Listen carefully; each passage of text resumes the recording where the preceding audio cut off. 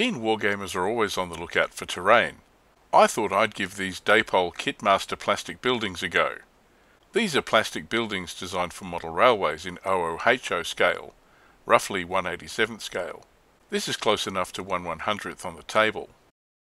These moulds are old. Some of the original moulds are over 50 years old. As you might expect, the quality of the kits reflects the era in which they were produced, and with moulds this old, some parts show some flash. Okay, make that a lot of flash. So expect to do some cleanup here. Although designed for model railways, there are a number of different buildings in the range that might suit tabletop wargaming for flames of war or tanks. Here's a general store and a country inn. But the one I'm building is this one, CO20 Thatched Cottage. Each kit contains the plastic parts as well as the printed instruction sheet. Some kits also include sheets of transparent card for making windows.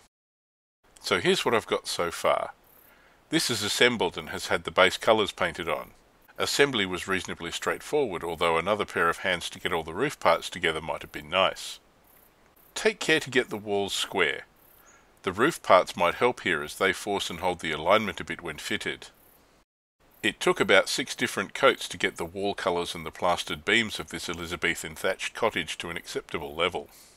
Hopefully some washes and detailing will blend this all in a bit more, but it's looking okay. I've modified it for wargaming by making the roof removable. It is a bit of a tight fit. I've reinforced inside the roof with pieces of sprue to strengthen it. I haven't bothered much about painting the insides. Maybe I can get some OOHO scale chintz wallpaper.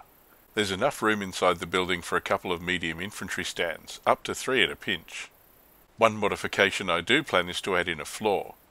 Railway buildings don't need to put up with the amount of handling and transportation a wargaming building does, so this will help brace and support it, making it stronger. So I'm pretty happy with these.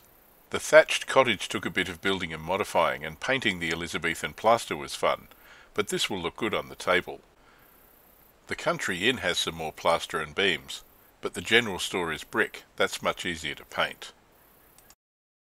Dapol products are made in the UK but are widely distributed, so your local model or hobby store should be able to get hold of them. They're not particularly cheap. These cost between 17 and 20 Australian dollars each. While this is cheaper than resin buildings, you have to build and paint them yourself, and they need to be modified for wargaming use. But these are an interesting option, and I suggest you check them out.